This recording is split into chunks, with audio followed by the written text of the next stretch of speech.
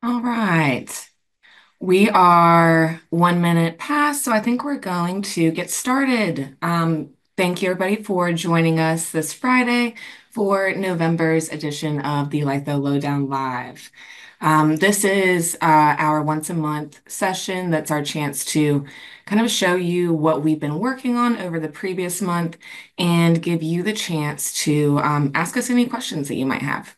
I am very lucky to be joined today by Chris Herndon, who is our Director of Product Management. Thank you, Chris, for joining us. Absolutely. I'm super glad to be here. And so, very excited about this session. We have been developing a lot of exciting new features that are coming your way very soon. You may have noticed a slightly lighter release month, and that's because the team has been hard at work.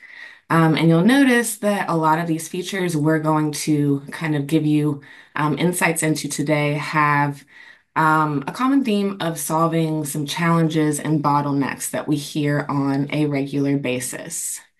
So going to dive right into our first bottleneck that we probably hear the most, to be honest. It's no secret that stakeholders are not frequently in workflow, and this can cause a lot of bottlenecks in getting reviews reviewed in a timely manner and, holding up your projects. To help with the buried review notifications in email boxes, Chris, how are we going to solve for this? Yeah, so we've been working on an integrations initiative for the last few months, and focusing on some of the highest applications in your MarTech stack that we know you work with, including ourselves. Like we have Slack, we have Teams too, but we live our lives in Slack, and so this is one of those things that's immediately helping us internally too. I'm not the best at keeping up with my email, but when a notification comes in Slack, I see it. So what we've done is, with these first integrations, we wanted to hit a valuable area, and this is obviously a valuable area where we can push a notification out to user stakeholders and get them easily into your reviews. The same way you would with emails, but just in the place where you're living all day long. So if you want to go to what these look like a little bit, we're really excited about this. We know we have a long way to go from an integration action standpoint, but out of the gate, we wanted to provide something that had high value, and we thought this would be the best place to start. So for Slack and Teams, they both behave the same way. Anytime a reviewer is invited, same way that we get an email notification or an in-app notification, we push a notification to these platforms. The way it's going to work is, for Slack, there's a Lytho app, and we are matching up users from Lytho to users in these platforms based on email address. So we look up the user and we push that notification to the app. Teams works the same way. When the application is configured, you can select the team, everyone, or a specific team, and then set the channel you want these notifications to go to. But after that they operate the same exact way. So this is the beginning of this. We expect to get some good feedback and learn how valuable it is and which directions we should go. We know that both of these platforms are critical for your communications, just like they are for us. And so eventually we want to be able to build in more notification types or even two-way communication between these and work items in Litho. That's the goal. But we needed to lay the groundwork and get the connections and just basically learn how to properly get these integrations working best, at a basic level, and do several of them and make sure we knew what we were doing and that it was going to work the way we intended. And then that gives us the basis to start building on top. So we have a lot more to come here, but we think this is pretty valuable right out of the gate. Super exciting stuff. Yes, we've gotten to use this internally and it's helped a ton. And so we do have a couple questions coming in. One from anonymous attendee that asked if the chat feature is disabled, and feel free to just use that Q&A portion as our chat for today. And then Kristen asks, is this a manual change that stakeholders will have to update, or is it something that we as admins can set in the notifications area? So for this first set of integrations, you'll have the ability to make the connection to your platform of choice, whichever one of these you're going to use. It's an account level integration. So once it's established, the app will be installed or added to your to either Slack or Teams.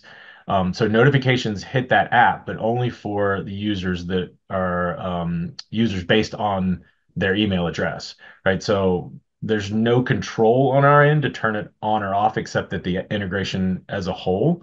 But for now, we still have access, you still have the ability to control notifications within Slack or within Teams. So that's where we'll focus it first. We know we expected questions like this. How do I want to get all of my I would like to get all my notifications in Slack instead of email or vice versa.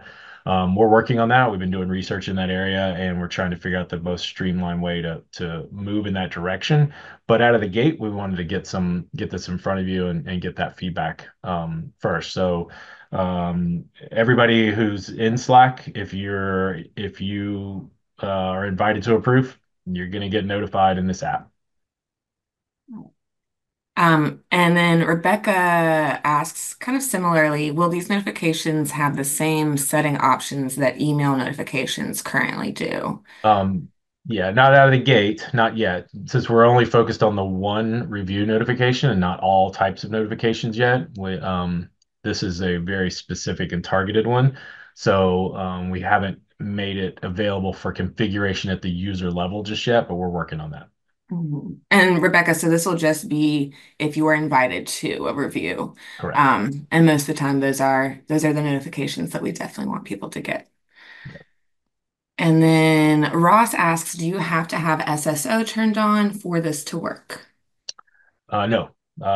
This is an integration between our application and your instance. So the only limitation there is that obviously you need to have someone that can enable the app within Slack or Teams. That's the one thing that's required, but that is a streamlined process. So on our end, when you turn it on and you connect, if you don't have the credentials to enable that app, usually a notification through Slack goes to an admin to say, "Hey, somebody's requested this app. Please turn it on." That's the only friction between those two things, but it's a pretty easy login configuration turn on. It's there. There is within the actual integration, when you get to this point, you'll see the configuration. So you can see how it's logged in and connected, and there is a toggle for the actual notification. We only have one action right now built into that. So turning it off would effectively turn off the integration, but that's where we're trying to determine the best way to manage the workflows and actions that we build on top of that. Perfect. Thank you, Chris. And Kristen asks if this is available immediately and if not, when it will be available. Um, Um, yeah. and I'll just say, so a lot of what you're going to see today is not yet available, but it is coming. We're showing it to you now because it's coming so soon. So we want you to get very excited about all this stuff so that once it is released, you can really hit the ground running. Um, Yep, we're working on communications and training as we speak. So look forward to hopefully in the month of November for sure. Super soon. This is going to be a busy month, y'all. And then Kristen also asks if this is free. And it is available. It comes with the business and enterprise suites. So if you have a starter account, it will not be available, but otherwise it's free and available.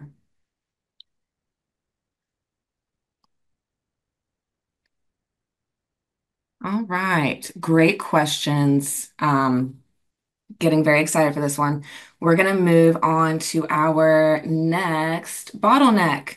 And so this is in a very similar vein, right? We know a lot of you are working with IT and web teams, and they don't always have access to workflow, or they're not in it very often, but you need to be able to collaborate and ensure that they're completing the tasks that need to be created to get projects over the line. And so, Chris, how are we going to solve for this one? Yeah, so we're gonna stay on the integrations theme. Like I said, we had an initiative to look across the board at all the applications that you were requesting integrations with and scenarios, use cases where you need information between different applications. Jira was a big one. We use Jira internally at Litho for product and development, so we're keenly aware of how important it is to be able to sync up with your stakeholders or sync up with other people in the organization. So we looked for, while we were establishing the connection to Jira and working through the actual integration piece, what's the highest value thing we can do in that integration? And it looks like being able to sync a task or push a task in this case, out of the gate, what we want to do is give you the ability to, if you have one of those IT or web team tasks that you have, to be able to push it over to Jira. um, and then we're going to continue to build on top of this. There's a theme here that I'll touch on, but integrations is a big place to call it out. We want to be able to get value out to you as quickly as possible right now. And so that's the goal with this was to be able to say, okay, there's a lot we can do between Jira and Litho going forward. But out of the gate, just getting necessary work in front of the right people is the biggest one we can push out of the gate. So let's look at a little bit of what that looks like. So here's a task in Litho. And we're gonna all the things you see highlighted are the data elements that we are going to push over to Slack. And the ellipsis menu, you don't see it here, but you have the ability to manually say push to, sorry, not Slack, push to Jira. And so name, description, the due date, the assignees or members on the task, and the status, as well as files and attachments. So the pertinent information that you might need to get over to those teams, we give you the ability to push it over. So if you go to the next screen, you would see what those look like in a Jira task. And so this is the groundwork. This is the beginning of this, and we want to. We're still in research and development to find ways to add more elements to that syncing, be able to write statuses back into Litho, maybe even comment threads back into Litho to that object. That's all still in development, but we didn't want to hold up what we thought was really good value here and see how it works. We want to get some feedback from you all who are in Jira and see if this works for you and it solves that problem. But we know that getting these tasks in front of the right teams is critical for a lot of your work. So that's where we are.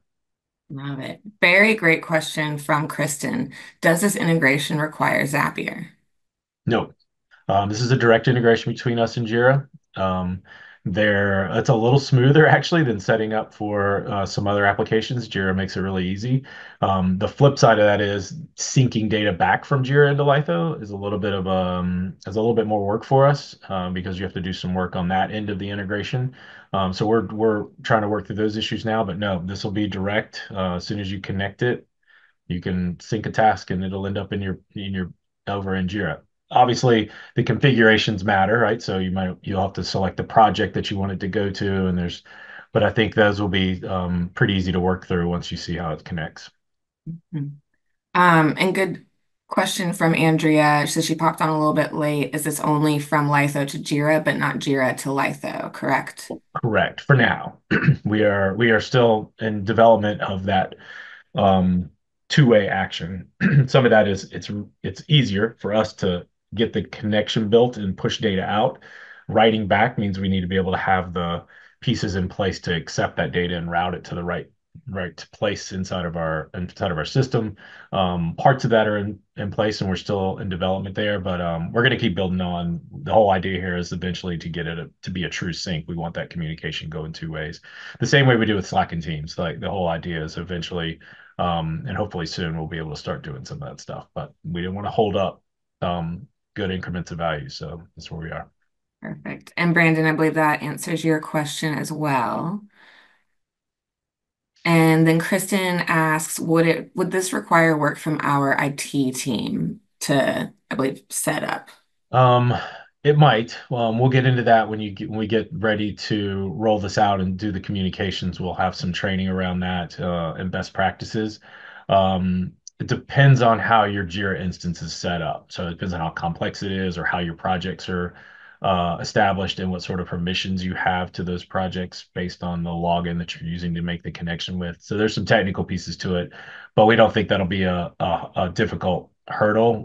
We got it up and running in our system pretty quickly without much effort, and we think that'll probably be the case across the board. But we'll work through those details and get them communicated out as soon as we're ready to deploy this. Great stuff. Thank you, Chris. And thank you for all the excellent questions, Mhm. everybody. Okay, we're going to move on to our next bottleneck. So again, kind of similarly, your stakeholders are not always in workflow. And so they're not as used to the application. Sometimes finding the exact request form they need can be difficult. Sometimes those lists are long. And sometimes you just want to be able to send them a link to the request form, which is a bit of a spoiler in how we are solving for this. Yeah, so this is an exciting one for us. This falls in the category of something we've been asked, that's been asked for a long time, and we just couldn't get it prioritized or had to think through what's the best and easiest way to accomplish this. It turns out that it was once we dove in and started working on it, it was relatively low effort, right? There was some streamlined ways we could accomplish this, but it provided huge value. So we know how important it is and how difficult it is sometimes to get people to the right request form. So this is going to make that super easy. I'm going to let Natalie demo it for us, but Yes. This yeah, is coming so soon that, yeah, we actually get to show this to you guys um, live. So, as you can see, I am currently inside templates and I'm in the forms section of templates. So over here in this more actions menu, I now have the ability to copy request link. This check mark lets me know that it is in my clipboard. And now I can go, send it wherever I want, whatever resources, Slack, Teams, email. And anybody who has access to this area is going to have the ability to copy those request links. And I do want to show you just an example of how you can use this. So over here, I'm in the Lytho Dam in my brand guidelines. And I have decided to add a section down here for creative requests. So here, my stakeholders, they could see the brand guidelines and then come down and know, okay, to submit a digital request, I click here, print, or update to existing media. So when I click in here, if I have not signed in, I will be prompted to sign in. Only people, who have access to Litho and these request forms can access this. And so I'm just going to show you guys what this looks like.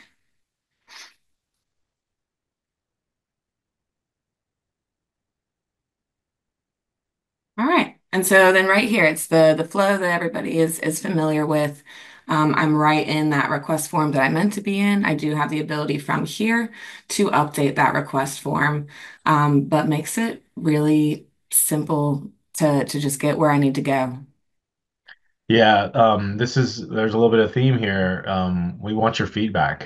These are areas where we're trying to provide immediate value, but know that we can continue to improve upon it. So any ideas you have about how, or use cases where you might be putting these links to these requests would be good for us to know so we can think through those challenges and come up with even better ways to make this work. We already have talked internally about making it so that you can share it if you're in a forum or you have a request that you can share that request form with somebody else the same way. So out of the gate, you'll be able to pick up that link through the form templates, but we're looking for other ways to expand this. So any feedback would be great. But we think this will be super valuable immediately because now you can send your requesters directly where they need to go. Exactly. And Kristen, I believe that answers your question just in that only users with the ability to access those templates will be able to copy the link, but anybody with access to the forms can, of course, access the forms via the link. Yeah, there is a little bit of we if you don't have if the user does isn't invited or has access to that particular form, they get an error that says you don't have access to it. But we try to make that as smooth as possible and get them back to where they need to go. But for everyone who's at, who has access, it's a pretty seamless or pretty streamlined process to get right in and make that request. Amazing. And again, look for this very, very soon, maybe Monday. I don't see any other questions currently, so we're going to move on to the next bottleneck. And this is something that is currently available, and we have talked about a couple of times, but I think it's worth pulling into this theme because this is really for your designers and the bottlenecks they face with the frustration of broken or missing links when trying to share work or go into files that they might not own. And so, Chris, how are we solving for this? Yeah, you may have heard about the link sync connector, Lytho link sync connector for a few months now. This makes it really easy. I think it solves that problem of having local assets, and if you're sharing InDesign files, having to have the file of that other person's computer. This gives you that direct connection to the dam. So once the plugin is added, you'll see here where you can open up the dam and select the asset from InDesign, and then that link is permanent in that InDesign file. So from that point on, you don't have to worry about dealing with those local files. You can reference the dam file directly, and you'll see it there how it's pointing to your dam. Uh, Love it. And this yeah. was highly requested, so we're very excited to see it out in the wild and being used now. Yes. Um, okay, we're gonna go on to our final bottleneck of the session. And this is a huge one. I'm very excited about this. So, in your asset manager, a lot of search results are dependent on tags and naming conventions, and that's prone to human error. And also, sometimes you just can't get all the information you need in metadata. So we're seeing oftentimes, stakeholders are going in, searching, not finding what they need, even though it does exist, and then giving up, trying to create something themselves or putting in a request that's unnecessary. So how are we going to solve for this? Yeah, this one's really, really exciting. This is our first stab at real AI in the app in the platform. And I was hoping we could show you a live demo. We are so close to getting this rolled out that it's actually in testing in QA right now. And I did want to slow the team down trying to stand up an instance for us to demo this. But we do have a screenshot so you can kind of see what we're talking about. The idea here is to enhance your ability to find assets in the dam, but it's also opening the door for a lot of other things that we want to do in the near future. So what you see here in front of you in the search bar gives you a little more capability to find things.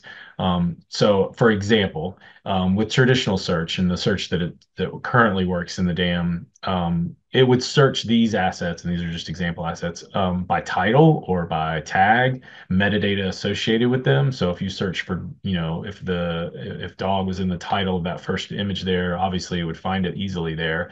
But if you were looking for a window or a plate or glass, that might not be in the title or metadata of that image. So what this does is it does image recognition and indexes all of those words that might be associated with these, and then gives confidence score and returns values or returns the assets that match closest to that. So it's fairly straightforward to understand, but we think it's going to be hugely powerful, and it's also the beginning of what we know we can build with this. the AI will does give us the ability to go further down that path. So not just recognizing things within the images and then surfacing them based on words, but also facial recognition, hopefully down the road, and OCR. So if there's text inside of images, it can find that.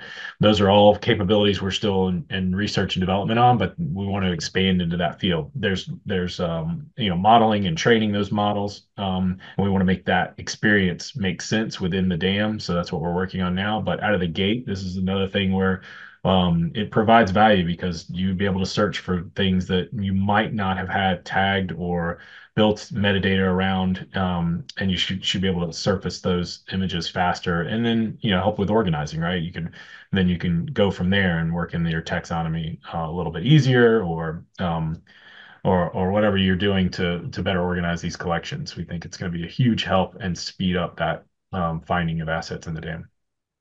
Yes, I just want to say I love this use of AI because it's helping with those, administrative tasks that take us away from creating rather than creating for us. It gives us more time back to create and do the things that we want to do.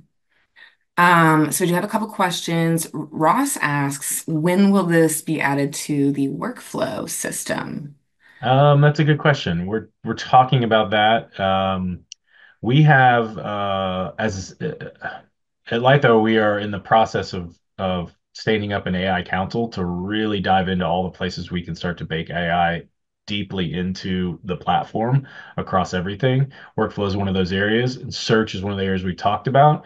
It's a little bit different implementation because this is an image recognition and more extensive or AI-driven search within workflow would be a little bit more involved, but it's definitely on the radar. As is what I believe could be even a bigger help in workflow is in analyzing your data. So we aren't talking about it in this Litho Lowdown Live, but we will be soon. You may have seen it at Lithopia. We talked about data insights. That's still in development, and there are some fun things we think we can do with that platform once we're able to roll it out that lead us in that direction, right? So we'll be able to hopefully in the future embed AI in deeper parts of the application and across the platform, workflow included. But this is the place for us to learn first, and we're not going to hold it up. We want to get this out there as fast as possible, and then get some feedback like that, and start to build in other parts of the platform. Love it. And Donna has a good question. If you use the AI search, can it not find images that some groups shouldn't have access to?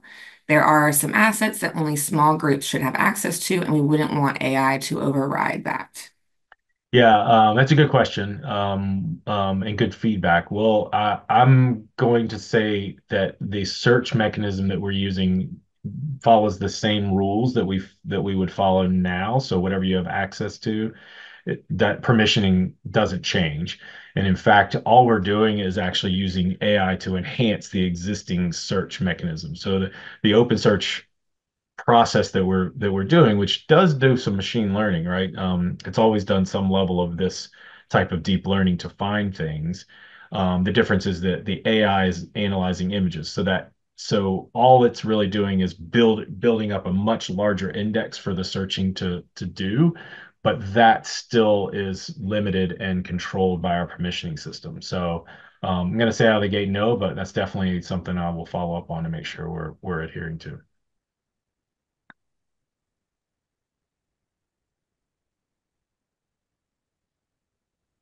All right. I'm not seeing any more questions come in at the moment. And I will say, you've got our director of product management on here. So if you have any other fun questions, now's your chance. Um, so we'll let that stew for a moment. And I know, Chris, that a lot of these had a theme that you wanted to Yeah. speak to a little bit.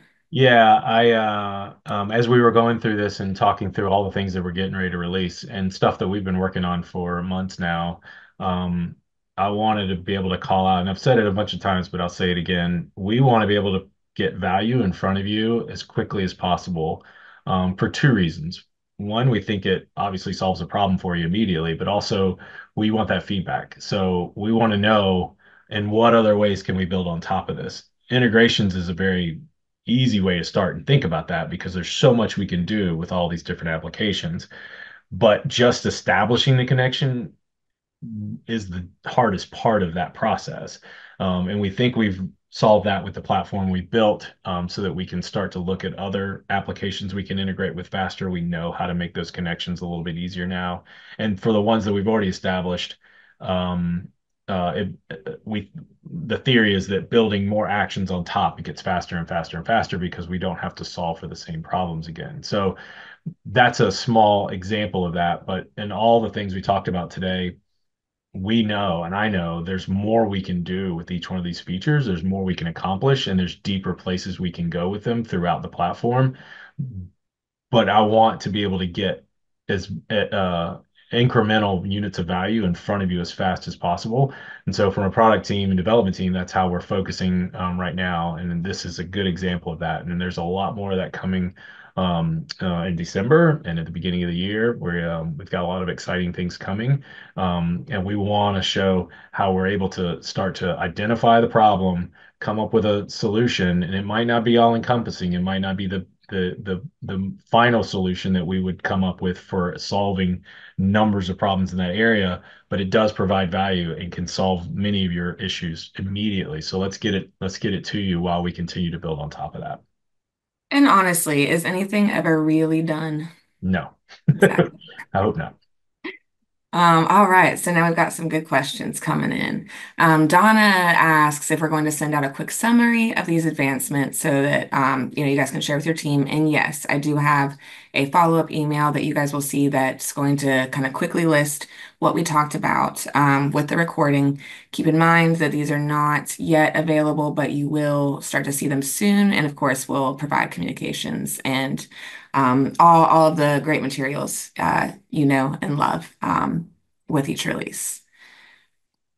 And then Ross asks if there's any movement on making the system mobile friendly. Yes, in some ways. We have our new review and approval environment is getting close to rolling out to all of you. We're trying to work through the final pieces of that. We talked about it for a while now, and you've seen the preview of it in your request file markup tool that's going to take over our reviews environment, hopefully very, very soon. That is mobile friendly, and the learnings we're taking from that and the UI development that went into that, well, we're already starting to talk about how to extend that across the rest of the platform. So nothing quite yet, but we are definitely in the works and in the design phase to figure out how to start moving some of that capability across the platform in better ways. It's going to take a little while. That's not an easy problem to solve, but it's definitely on our radar and something we're going to address quickly as we can. Right. And then Kristen coming in hot. I love all of your questions today. A big question. What other product developments can we expect in the next 6 months, 12 months? That's a good question. We get a lot of that internally too. It's hard to say on the horizon, like too far off in the horizon. Let's not put too far off. We're focused on the now and providing as much value as we can.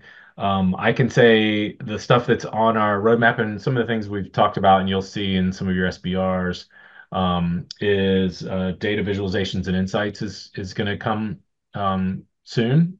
We are in the development phase where we are starting to plug in production data to that system.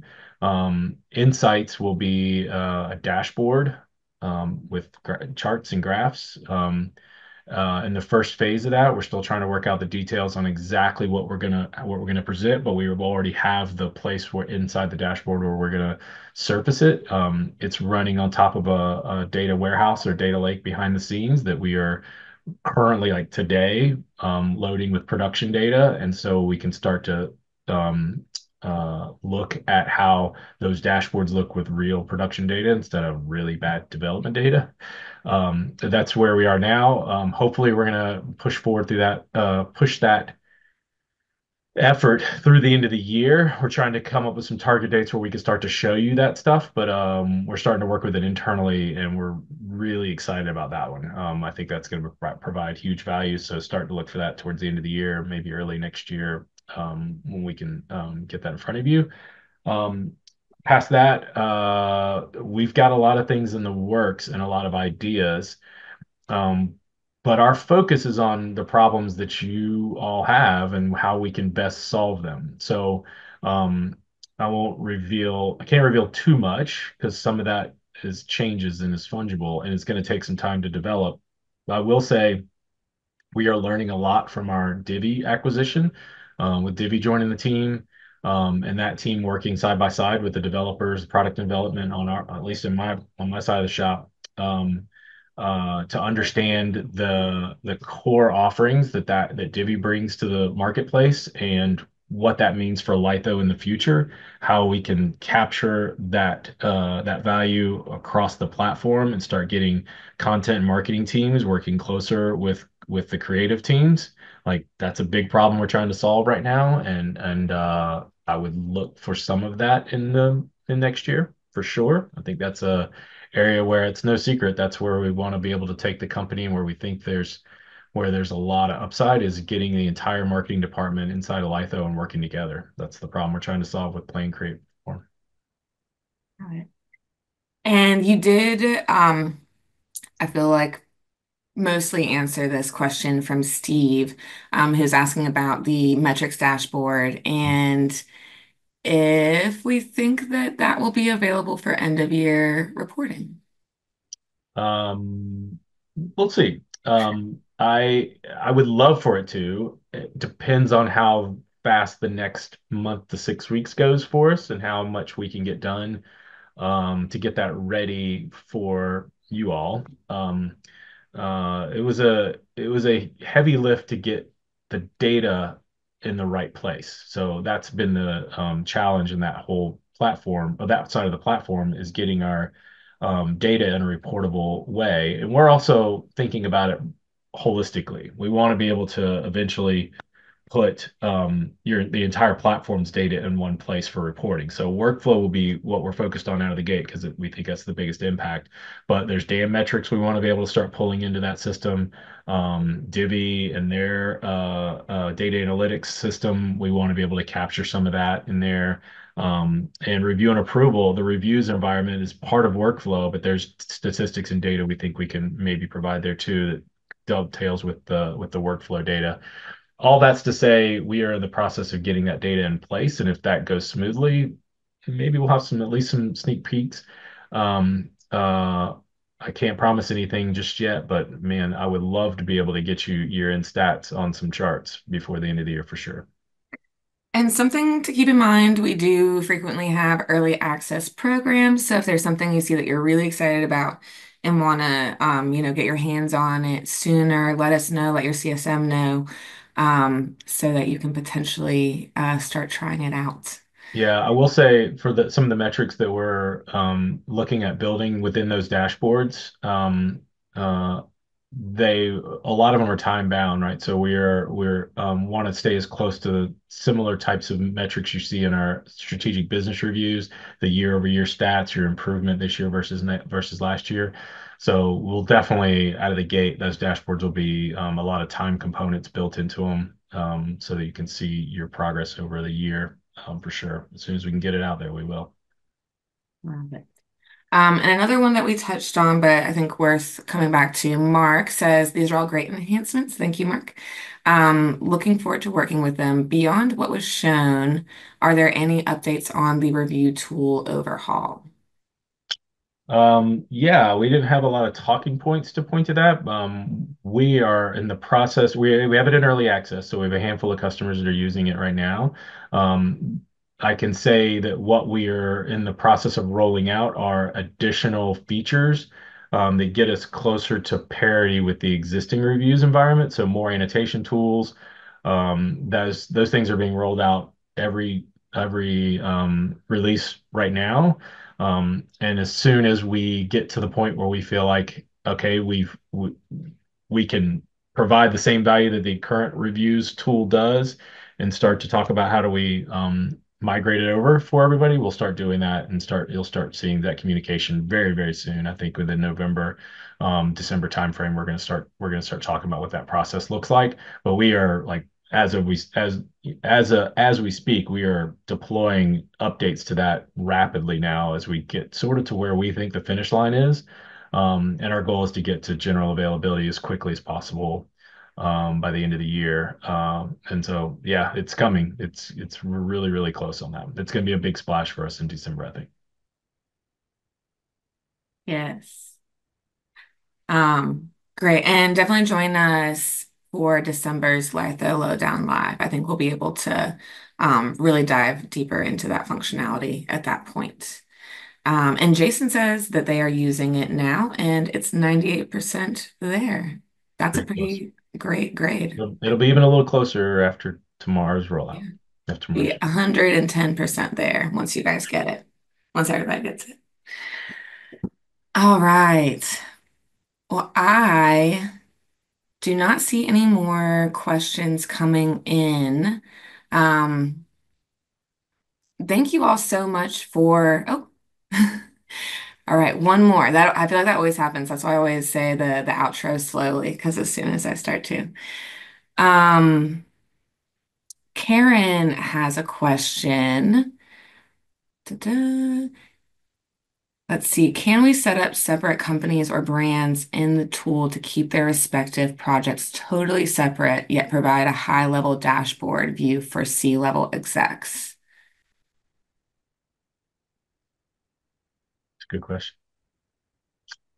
It's food for thought. Uh, we're still trying to establish what those dashboards look like. So ideally, yes. The ultimate, I can't speak to exactly what we'll be able to put out there in the first phase, but I can talk at a high level about what our overall goals are for that initiative or that feature.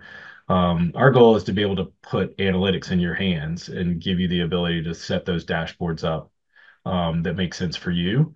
We're trying to take an iterative approach to that for two main reasons. One is to test that the technology is going to provide the value that we think it will out of the gate. And then there's more work to expand that canvas, let's say, to allow you to start to create your own analytics. And in that regard, you could control it however you want.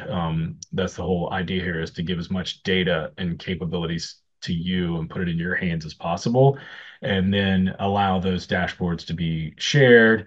I will say, without showing you, I'll give you a little bit of insight in how we're thinking about it.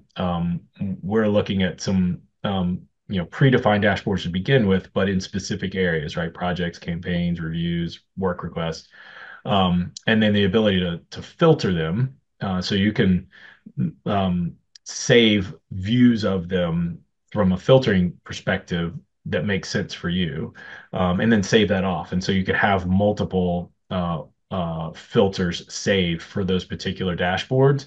And in that respect, you could make it wide open or limit what is being filtered with across those different charts and graphs within the dashboard. That's kind of how we're playing with it right now. We think that'll probably address what you're getting at, and but the overall goal in the long run is to give you as much functionality and capabilities as possible. We're not going to try to um, tighten that down too much over the long run. I want you to be able to answer whatever questions you need to answer with your data. We're gonna make that possible. Love it. Thank you, Chris. Sure. All right. I believe we're at the end of our time here. Thank you all so much for spending part of your Friday with us. You guys already know this is my favorite day of the month.